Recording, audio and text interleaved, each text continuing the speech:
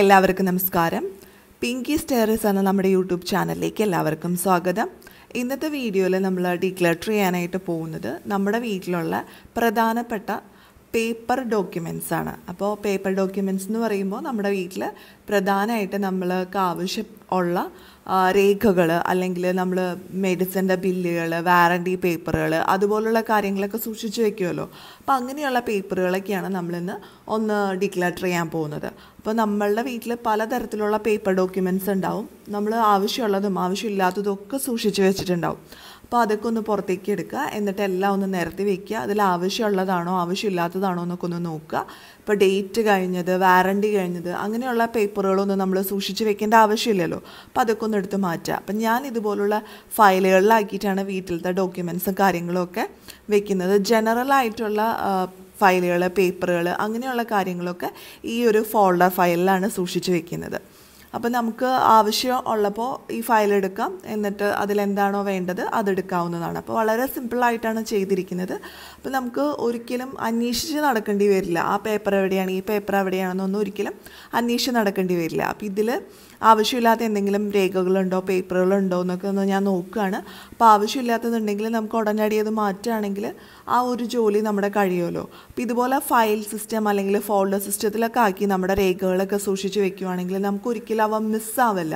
നമുക്ക് പ്രധാനപ്പെട്ട ഒരു സമയത്ത് അല്ലെങ്കിൽ ഒരു അത്യാവശ്യ ഘട്ടത്തിൽ ഇതൊന്ന് അന്വേഷിച്ചുള്ള കണ്ട പേപ്പറുകൾ മൊത്തം എടുത്ത് വലിച്ചു വാരിയിട്ട് നോക്കേണ്ട ആവശ്യം വരില്ല.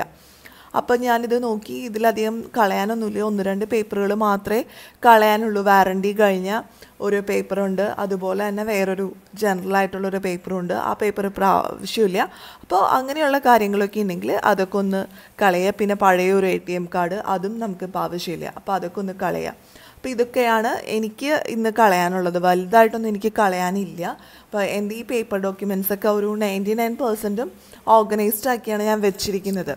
അപ്പോൾ നമ്മൾ ആവശ്യമുള്ള പേപ്പറുകളൊക്കെ തിരിച്ച് ഇതിൻ്റെ ഉള്ളിലേക്ക് തന്നെ എടുത്ത് വെക്കുകയാണ്. അതിൽ നിന്ന് 1-2 പേപ്പറുകളൊക്കെ മാറ്റി ബാക്കി എല്ലാ ഫോൾഡറുകളിലും അത്യാവശ്യമുള്ള പേപ്പറുകളൊക്കെയാണ് ഉള്ളത്. അതിൽ ആവശ്യമില്ലാത്തത് ഉണ്ടോ എന്ന് നോക്കിയിട്ട് അതും എടുത്ത് മാറ്റുകയാണ്. അപ്പോൾ ഇങ്ങനെ ഒരു ഫോൾഡർ സിസ്റ്റത്തിലാവുമ്പോൾ നമുക്ക് ഈസി ആയിട്ട് എല്ലാം നോക്കാനും അതുപോലെ എടുക്കാനും ഒക്കെ സാധിക്കും.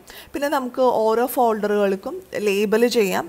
ഏതൊക്കെ സാധനങ്ങൾ എന്തൊക്കെ ഫോൾഡറുകളിലാണ് വെച്ചിരിക്കുന്നത് എന്നുള്ളതിൻ്റെ ലേബലുകൾ നമുക്ക് അവിടെ വേണമെങ്കിൽ കൊടുക്കാം.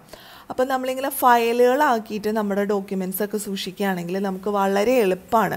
അപ്പോൾ ഇത് ഞാൻ വീട്ടിലെ ഫോട്ടോസ്റ്റാറ്റ് കോപ്പികൾ, അതായത് പ്രധാനപ്പെട്ട രേഖകളുടെ ഫോട്ടോസ്റ്റാറ്റ് കോപ്പീസ് ഇതുപോലെ എടുത്ത് ഇതിൻ്റെ ഉള്ളിൽ സൂക്ഷിച്ച് വെച്ചിട്ടുണ്ട്. അപ്പം നമുക്കൊരു ആവശ്യം വരുമ്പോൾ ഫോട്ടോസ്റ്റാറ്റിന് വേണ്ടി ഓടി നടക്കേണ്ട കാര്യമില്ല. ഈ ഒരു ഫയൽ തുറന്നു കഴിഞ്ഞാൽ അതിലെല്ലാത്തിൻ്റെയും ഫോട്ടോസ്റ്റാറ്റുണ്ട്. സർട്ടിഫിക്കറ്റിൻ്റെ, അതുപോലെ പ്രധാനപ്പെട്ട മറ്റ് രേഖകളുടെ എല്ലാ ഫോട്ടോസ്റ്റാറ്റ് അങ്ങനെ ഒരു ഫോൾഡറിലാക്കിയിട്ട് ഒരു ഫയലിൽ വെച്ചിട്ടുണ്ട്. പിന്നെ നമ്മുടെ സർട്ടിഫിക്കറ്റ്, നമ്മുടെ ജീവിതത്തിൽ ഏറ്റവും വലിയ പ്രാധാന്യം നമ്മൾ കൊടുക്കുന്ന ഒന്നാണ് നമ്മുടെ സർട്ടിഫിക്കറ്റിന്. അപ്പോൾ നമ്മുടെ വിദ്യാഭ്യാസപരമായിട്ടുള്ള സർട്ടിഫിക്കറ്റുകളെല്ലാം ഒരു സെപ്പറേറ്റ് ആയിട്ടുള്ളൊരു ഫയലിലാക്കി വെച്ചിട്ടുണ്ട്. അപ്പോൾ നമുക്ക് എന്തെങ്കിലും ഇൻ്റർവ്യൂവിന് പോകുമ്പോഴോ അല്ലെങ്കിൽ വേറെ എന്തെങ്കിലും ആവശ്യത്തിനോ ഈ ഒരു ഫയൽ മാത്രം എടുത്താൽ മതി. അപ്പോൾ കുറച്ചും കൂടി ഈസി ആയിരിക്കും. അതുപോലെ തന്നെ ഞാൻ മറ്റൊരു ഫയൽ സൂക്ഷിക്കുന്നത് വീട്ടിലെ വണ്ടിയായിട്ട് ബന്ധപ്പെട്ട ഒരു ഫയലാണ്. അപ്പോൾ നമ്മുടെ വീട്ടിൽ എത്രത്തോളം വണ്ടിയുണ്ടോ അതിൻ്റെയൊക്കെ രേഖകൾ ഒരു ഫയലിലായിട്ട് സൂക്ഷിക്കുക. ഇപ്പോൾ ഇൻഷുറൻസ് പേപ്പർ, അതുപോലുള്ള മറ്റ് രേഖകൾ, RC ബുക്ക്, അങ്ങനെ എന്തെങ്കിലുമൊക്കെ ഉണ്ടെങ്കിൽ അതൊക്കെ നമ്മൾ ഇതിൽ സൂക്ഷിക്കുകയാണെങ്കിൽ നമുക്ക് എന്തെങ്കിലും ഒരു ആവശ്യം വരുമ്പോൾ ഈ ഒരു ഫയൽ എടുത്താൽ മതി. എല്ലാത്തിലും പോയി തപ്പേണ്ട ആവശ്യമില്ല. അപ്പോൾ നമ്മളിങ്ങനെ ഓരോന്നിനും ഓരോ ഫയലുകൾ അല്ലെങ്കിൽ ഓരോ സെക്ഷനായിട്ട് സൂക്ഷിക്കുകയാണെങ്കിൽ വളരെ എളുപ്പമാണ്. ഒന്നും അന്വേഷിച്ച് നടക്കേണ്ട ആവശ്യം വരില്ല.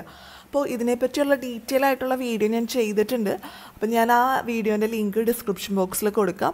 അപ്പോൾ ഫയൽ ഡോക്യുമെൻറ്റേഷൻ അല്ലെങ്കിൽ ഫയൽ ഓർഗനൈസേഷൻ അറിയാത്തവർക്ക് അത് ഉപകാരപ്പെടും. അതുപോലെ ചെയ്യുകയാണെങ്കിൽ കുറച്ചും കൂടി ഈസി ആയിട്ട് നമുക്ക് നമ്മുടെ വീട്ടിലെ പേപ്പറുകളൊക്കെ ഓർഗനൈസ് ചെയ്ത് വെക്കാനായിട്ട് സാധിക്കും. അപ്പോൾ എല്ലാവരും ഇന്ന് ഈ ചലഞ്ച് ചെയ്യുമെന്ന് പ്രതീക്ഷിക്കുന്നു. ഇനി നാളെ നമുക്ക് പുതിയ ചലഞ്ചുമായിട്ട് വീണ്ടും കാണാം.